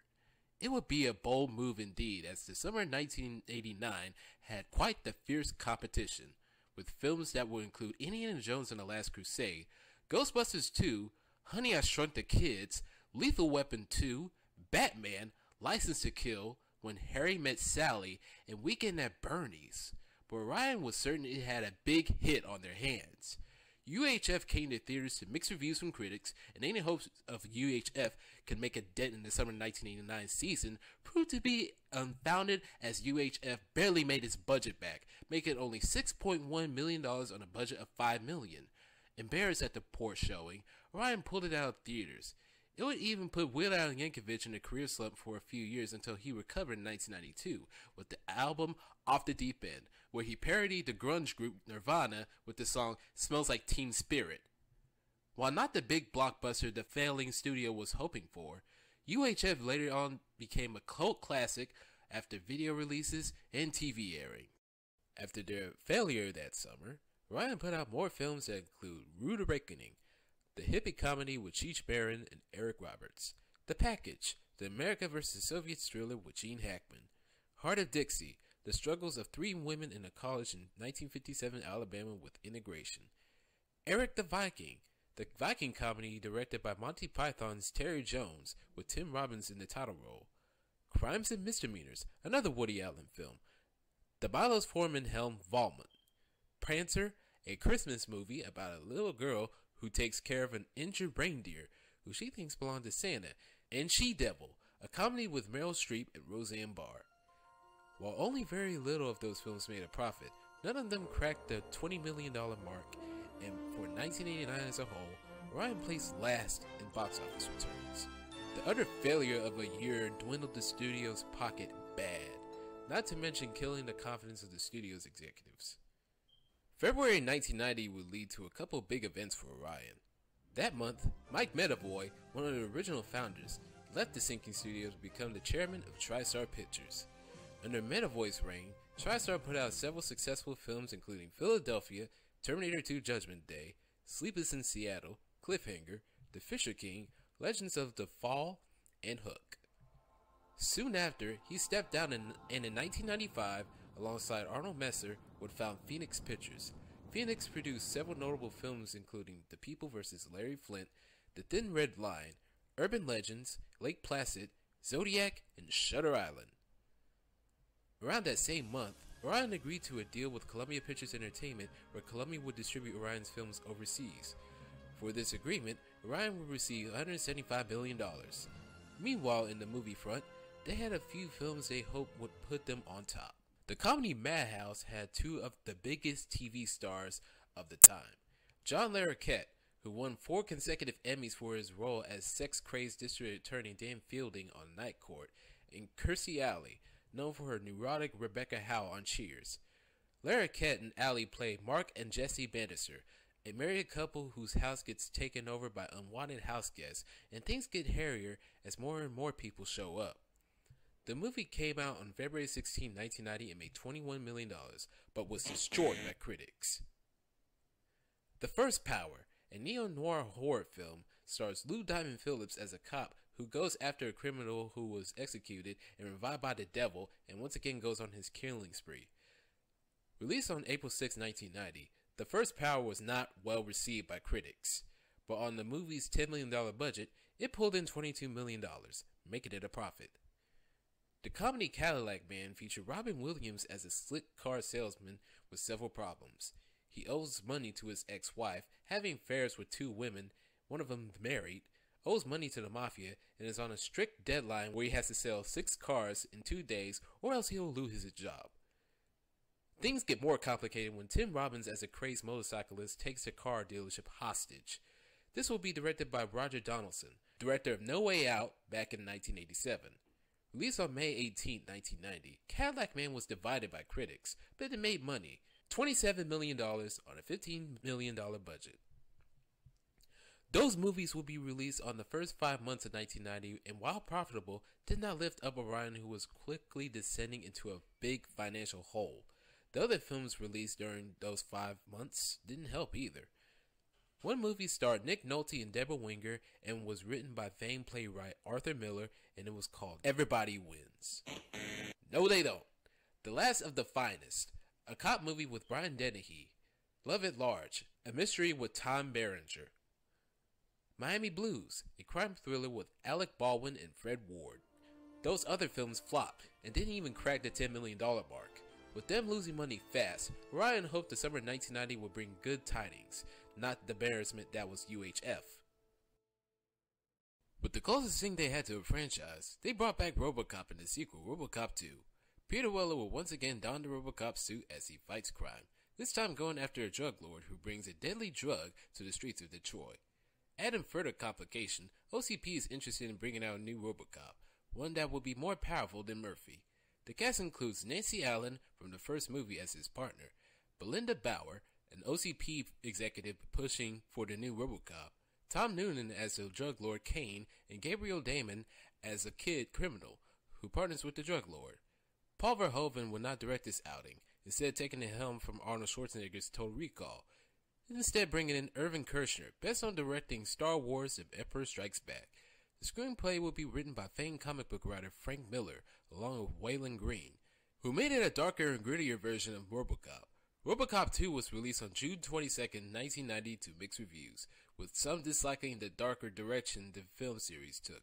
It also faced competition with Total Recall and Dick Tracy, but Robocop 2 held its own. On the film's $35 million budget, it made $45 million, making it a modest success. A little later, on July 20, 1990, the action movie Navy SEALs was released. A group of Navy SEALs battle a terrorist group who manages to get their hands on high-tech weaponry. The cast includes Charlie Sheen, Michael Biehn, Dennis Haysbert, Bill Paxton, Joanne Whaley, and Rick Rossovich. It would be panned by reviewers and was not a big moneymaker, just earning a little over its $21 million budget at $25 million. It would, however, find more success on video. While summer 1990 for Orion wasn't too special, it would get worse going to autumn, with more flops like the neo-noir State of Grace, with Sean Penn, Ed Harris, and Gary Oldman. The Hotspot, another noir film directed by Dennis Hopper, and Alice, another Woody Allen film. With the debts mounting, Orion needed to act fast. They hoped their next film would do just that. In the 1980s, screenwriter Michael Blake wrote a film called Dances with Wolves, about Lieutenant John J. Dunbar, a Civil War soldier who would befriend a tribe of Indians. He shopped around from studio to studio with no takers. Kevin Costner, who starred in the Blake penned Stacy's Nights, urged Blake to turn his script into a novel to increase the chances of being made into a film, and he did just that. The book form of Dances with Wolves will be published in 1988 and became a #1 bestseller. After the novel's success, Kevin Costner bought the rights to the film, and with acting and producing duties, he also became the director, making his directorial debut in the movie. The move would not be an easy one for Costner, however, as his inexperience behind the camera caused some delays in what would prove to be quite the rocky production. Filming in South Dakota, in a state with unpredictable weather as well as actors struggling to learn their lines in the Sioux language, leading to a frustrated Costner threatening to fire them if they didn't. Adding on were the training of the wolves, which proved difficult as they would barely get them to cooperate. The film went over schedule and way over budget, going to $22 million, leading to some Hollywood experts proclaiming it as Kevin's Gate, a reference to Michael Cimino's Heaven's Gate, another film which a decade earlier also struggled with production and went over budget and ultimately failing in theaters. After production, they ended up with 5 hours and a half worth of footage, leading to massive cuts, leading to the final product of 3 hours. All the headache endured during the making of the film would be worth it. Dances with Wolves came to theaters on November 9, 1990 to critical and audience acclaim, earning $184 million in the United States and $240 million everywhere else, bringing it to a grand total of $424,200,000, being one of the highest grossing films of 1990. It was also a big winner at the Oscars, winning in 7 categories including Best Picture. It also revitalized the Western genre in Hollywood, leading the way for other successful films such as Unforgiven and Tombstone. Dances with Wolves was the 3rd Best Picture winner for Orion, and is also the highest grossing film. Ending the year, Mermaids was released, a coming-of-age film taking place in 1963 Massachusetts about a single mother and her children dealing with hardships. Based on a Patty Dan novel of the same name, and starring Cher, Bob Hoskins, Winona Ryder, and a 10-year-old Christina Ricci making her film debut. Coming out on December 14, 1990, Mermaids was positively reviewed and did okay, making back its $31 million budget at $35 million. With the ultra-successful Dances with Wolves and little else proving profitable, 1990 was a mixed year for Orion. It was losing money and was just getting deeper in the hole. 1991 didn't have a good beginning with the sci-fi action film Eva Destruction, with Gregory Hines playing a colonel who hopes to stop a rampaging android who is basically a walking nuclear bomb before it's too late. Dutch sex symbol Renee Sotendijk makes her U.S. film debut, playing double as the android Eve and her creator Dr. Eve Simmons. Sotendijk was a big star in her native Netherlands in the 1980s, and even worked for her fellow Dutch filmmaker Paul Verhoeven, but any hopes she would branch out into international stardom will be dashed, as critics base Eva Destruction and Destructed at theaters after being released on January 18, 1991, making only $5 million on the $13 million budget. Next up, The Silence of the Lambs came out, featuring Anthony Hopkins as a favorite cannibal and killer, Hannibal Lecter. In the movie, Jodie Foster plays as Clarence Starling, an FBI trainee asked to interview Lecter to help bring down a crazed serial killer called Buffalo Bill, played by Ted Levine. Based on a series of novels by Thomas Harris, the Hannibal character first appeared in the novel Red Dragon in 1981, which would make its way to the big screen in 1986's Manhunter, directed by Michael Mann and produced by Italian film producer Dino De Laurentiis. Starring William Peterson as FBI agent Will Graham and Brian Cox as Lecter. Red Dragon was met with positive reviews, but failed at theaters, later on being a cult classic. Later on, in 1988, Harris wrote Silence of the Lambs, which found success with readers and would then become a movie. Prior to the movie's release, Orion got the rights to the movie with Gene Hackman attached to star and direct. Hackman and Orion would split the $500,000 cost. In addition, the studio had to get the rights to the Lecter character from De Laurentiis, and the producer, put off by Manhunter's lack of success, gave them the rights for free. Brought in to write the script was screenwriter Ted Talley. Just as Talley was halfway through the first draft, Gene Hackman dropped out of the project, but the Orion heads told him to keep on and let them worry about the rest. For director, they went to Jonathan Demme, who directed Orion's Something Wild and Married to the Mob, and after reading the novel, Demme signed on. For the role of Clarence Starling, they wanted Michelle Pfeiffer, but she got nervous about the subject matter and turned it down. But a willing taker was Jodie Foster, fresh off her Oscar win where she portrayed a rape victim in The Accused. Foster was passionate about Starling, and after Pfeiffer rejected the role, gave it to Foster. For the killer Hannibal Lecter, they went to Sean Connery, but he turned it down. After considering Daniel Day-Lewis and Derek Jacobi, they finally cast Anthony Hopkins, based on his role in The Elephant Man. The main filming took place from November 1989 to March 1990, mainly in Pittsburgh, Pennsylvania, with some scenes filmed in West Virginia. In a rare act of cooperation, the FBI even let them film scenes at the Academy in Quantico, Virginia, with some FBI members even acting in bit parts. Released in theaters on Valentine's Day 1991, The Silence of the Lambs got positive reviews and in over a week surpassed a $19 million budget. Domestically, the thriller made $130 million and altogether made $272 million, making it one of the highest earners of 1991. Spring 1991 was very bittersweet for Orion. At the 63rd Academy Awards on March 25, 1991, Dances with Wolves seen 12 nominations, winning 7, including Best Director for Costner and Best Picture, as aforementioned, making it the third Best Picture winner for Orion. However, at the beginning of the ceremonies, the host Billy Crystal had some words to say. The serious illness group, you had Reversal of Fortune, about a woman in a coma, Awakenings, about a man in a coma, and Dances with Wolves, released by Orion, a studio in a coma. So, you have all of those. Whoa, I made it too. NEM, I made it all the way through that joke. The comedian's words were not inaccurate. Despite the win at the Oscars and a big winner with Silence of the Lambs at theaters, Orion's financial situation was getting worse. First, the TV unit, which was not too successful to begin with, was shut down, and then sold off several film projects, including The Addams Family, to Paramount Pictures. Shortly after, John Cleese dismissed 2 top Orion executives, including Arthur Krim, and brought in younger executives in hopes to turn the company around. A little later, Orion posted a loss of $48 million based on last year's operations, and was disclosed that the accounting had hidden the full extent of their losses, which led to their shareholders filing several lawsuits. Things were getting uglier. The stars in Orion were about to supernova. Meanwhile, in the movie front, the sequel to FX, entitled FX2, came to theaters on May 10, 1991, with Brian Brown and Brian Dennehy reprising their roles from the first film as they investigate the death of a cop. While the reviews weren't great, it did make back its $16 million budget, earning $21 million. Orion would go into the summer 1991 game, bringing back the crazy duo Bill and Ted and Bill and Ted's Bogus Journey. Keanu Reeves, Alex Winter, and George Carlin reprised their roles as a conqueror, sends robots versions of the two to kill the duo. Now dead, the two face off with the Grim Reaper, played by William Sadler, and hope to outsmart him and travel through heaven and hell, and hope to return to the living. Reviews were divided, and the film was a hit, making $38 million on the $20 million budget. Up next is the dark comedy Mystery Date, with Ethan Hawke, Terry Polo, and Brian McNamara.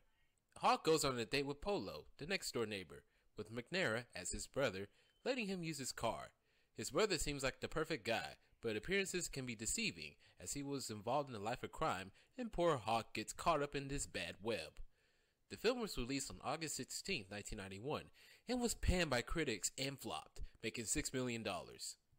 Orion put out its final film of the year on October 18, 1991 with Little Man Tate, with Jodie Foster playing the single mother of a child prodigy who attempts to help him use his gifts as well. After the success with Silence of the Lambs, Jodie Foster stepped up her game big time, starring in it as well as sitting in the director's chair for the first time. Her directorial debut was proven successful, as Little Man Tate got positive reviews and did reasonably well with moviegoers, making $25 million on a $10 million budget. Despite reeling out some profitable movies, none of those would particularly help out the dying Orion. By November, their debts had reached $690 million. They attempted to gain more money by selling the rights to the Hollywood Squares to King World, but that didn't do much for them. Adding insult to injury, the Addams Family came out around this time, becoming a huge hit for Paramount, making $191 million. Orion saw very little of the profits, due to them only having international rights. One could imagine the heads banging their heads against a wall in frustration. It all came crashing down on December 11, 1991, when Orion filed for Chapter 11 bankruptcy petition. They still had more films to distribute, but would have to hold off for now.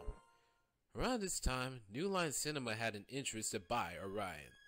New Line was an independent who made a name for itself, launching a couple of lucrative film franchises including The Nightmare on Elm Street and Teenage Mutant Ninja Turtles films.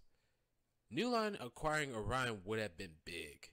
By February 1992, New Line and Orion had announced a deal, but where they were struck was the issue of price. They couldn't figure that out, and in April 1992, the deal was dropped. Other studios like Republic Pictures and the newly formed Savoy Pictures made their attempts to buy Orion as well, but nothing came of it. Meanwhile, at the 64th Academy Awards on March 30, 1992, The Silence of the Lambs were up for the Big Five. Best Picture, Best Director for Jonathan Demme, Best Actor for Anthony Hopkins, Best Actress for Jodie Foster, and Best Adapted Screenplay for Ted Talley. They won all five, being the third film to do so in the Oscars history. Billy Crystal hosted the Oscars again that year, and once again had some more choice words about Orion. Take a great studio like Orion. A few years back, Orion released Platoon. It wins Best Picture. Amadeus, Best Picture. Last year, they released Dances with Wolves. It wins Best Picture. And this year, Silence of the Lambs, nominated for Best Picture. And they can't afford to have another hit. But there's good news and bad news. The good news is Orion was just purchased, and the bad news is it was bought by the House of Representatives.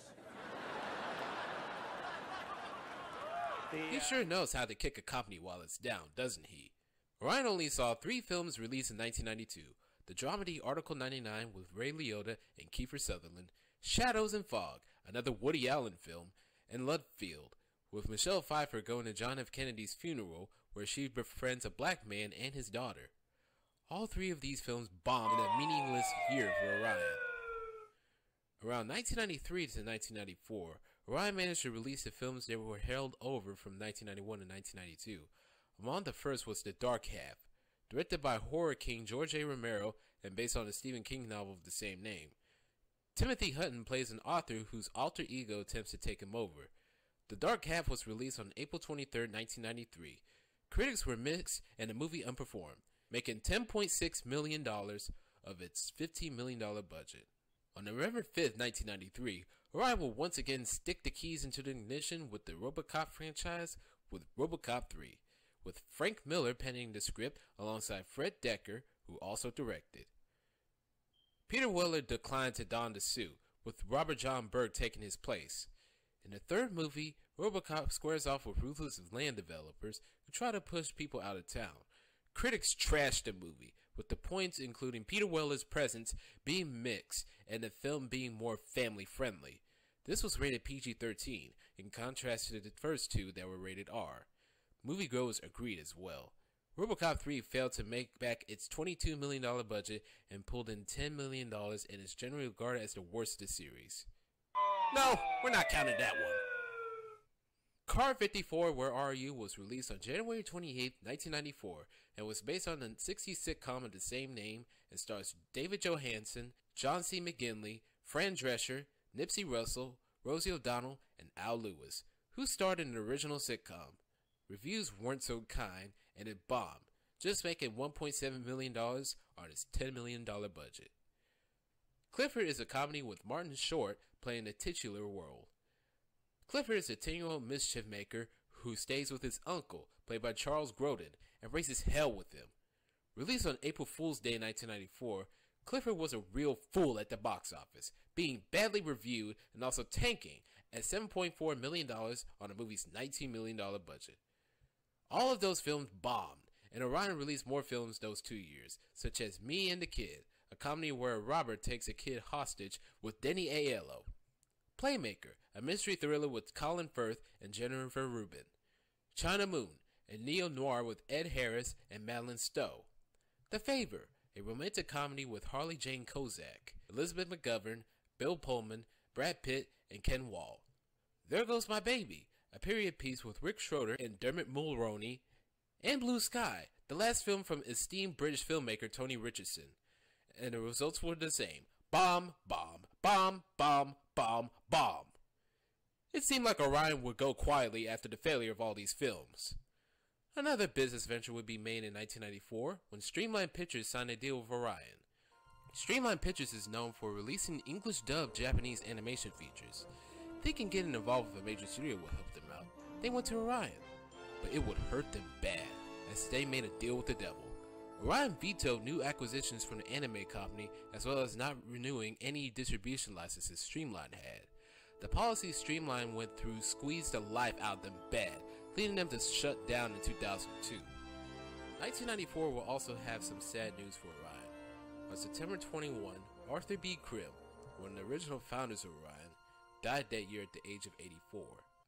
Throughout 94 to 95, the studio faded into obscurity.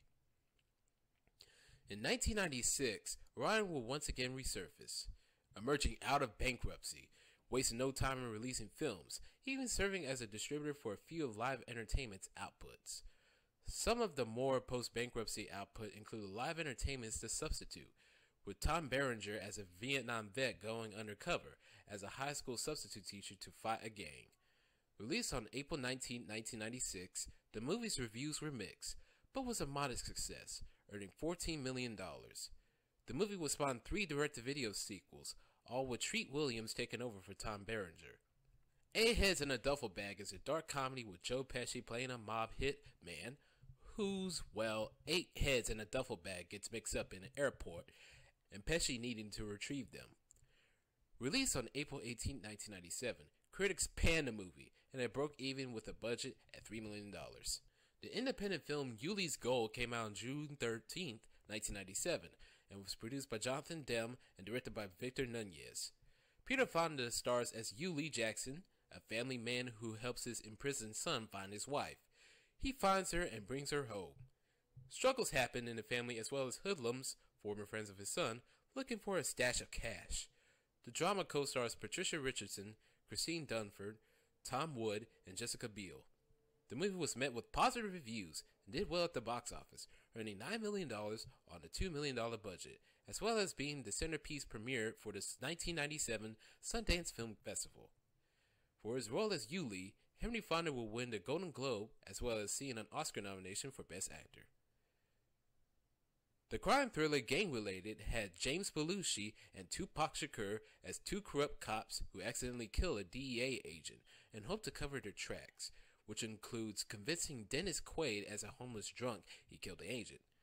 This will be the final film role for Tupac Shakur, the rapper who was fatally shot a year before the movie was released on October 8, 1997. It earned mixed reviews and made $5 million. Other films released through 1996 up to the summer 1997 include Original Gangsta, The Arrival, Fat Beach, Retroactive, City of Industry, and Behind Enemy Lines. None of these were big winners as Orion was about to be bought out. Throughout the 1990s, Metro Media acquired other film companies including the Samuel Goldwyn Company and the Motion Picture Corporation of America. But by 1997, Metro Media was about to beat its final heartbeats. In July of that year, the shareholders of Metro Media sold all three of the film companies to Metro Goldwyn Mayer, which led to several employees withdrawing as well as over 100 being laid off over a period of 9 months, leading 25 of them to work for the bigger film studio. After the sale of the film companies, Metro Media shut down. In 1998, Motion Picture Corporation of America separated itself from MGM. Under MGM, Orion released his last movie until 1999, with titles such as The Locust, Best Men, Storefront Hitchcock, Music from Another Room, Phantasm Oblivion, and the last movie, One Man's Hero. After releasing their last slate of movies, Orion would be folded into MGM and would act as the holding company for the studio, not only Orion's own library, but also for the Samuel Goldwyn titles. In 1999, MGM acquired the pre-1996 Polygram library from Seagrams, the then owner of Universal Studios. With this, MGM also got the rights to the films from Embassy Nelson, the pre-1994 Castle Rock Entertainment films, and the Hendo movies, including the Terminator and Platoon, which Orion did not own, but everything else would come full circle as MGM consolidated those movies into Orion. These days, MGM owns the post-1982 Orion Library, including the AIP and Filmways input, with a few exceptions. Lionheart, Amadeus, and The Unbearable Lightness of Being are owned by Warner Brothers, who also own the films that they originally distributed with Orion, including 10, Caddyshack, and Excalibur, with exceptions including the 2 Woody Allen movies, A Midnight Summer Sex Comedy, and Z-Lig, which rests with MGM. HBO owns home video and paid TV rights to The Three Amigos as they co-produce the film. The other rights to the film are with MGM. Studio Canal Plus owns First Blood after acquiring the Orion Pictures library and the live entertainment movies including The Substitute, The Arrival, and Fat Beach, which are owned by Lionsgate. And now for the big question. How did Orion Pictures, a studio who released some of the most crowd-pleasing films of the era, as well as a few Oscar winners, rise and fall? They were, after all, backed by men who enjoyed great success at United Artists, but when branching out on their own, they struggled. Mainly it was several bad decisions, first with the marketing, botching such potential hits including The Great Santini and Prince of the City. If you want people to see those films, you gotta put them out there for the world to see. Despite this, they made it okay, winning Oscars and earning critical prestige, and for a brief moment, they could have been considered a major. But eventually, they released flop after flop, just building mountains of debt. You could also credit it to bad decisions, like attempting to start their own James Bond with Remo Williams, and let's not go into UHF. They did achieve more Academy success with the 1-2 punch of Dances with the Wolves and Silence of the Lambs.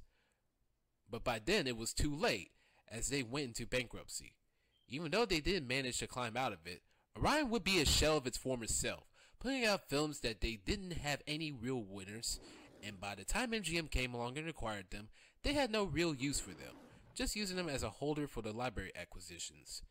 To sum it all up, Orion was a company with big ideas. While some of them would pan out, others not only failed, but failed miserably. They were the Homer Simpson of Hollywood. Doe indeed. Doe indeed. In 2013, MGM revived Orion's television unit, producing the syndicated series Paternity Court, which proved successful enough they would use Orion to produce the more specialty flair of MGM, including Grace Unplugged with Lionsgate, the Brazilian film Vestido para Cezar, The Town That Dreaded Sundown, Tell, We'll Never Have Paris, Larry Gay, Renegade Male Flight Attendant, Balls Out, and Fort Tilden. These days, the new Orion is keeping a more lower profile, and it's probably for the best, as Orion can't afford to go big now, especially since their parent company MGM has its share of financial woes, which even led to them going to bankruptcy, but we'll discuss MGM at another time. Orion will be best known as a major wannabe who had their moments in the stars, but got trumped by a lot of bad decisions. But you cannot deny they put out some of the more entertaining films of their times. Something to make you laugh, something to make you cry, and something to thrill you. Orion may not be going back to the top anytime soon, but we still wish them for longevity, and hopes Orion could churn out more entertaining movies and moviegoers for years to come.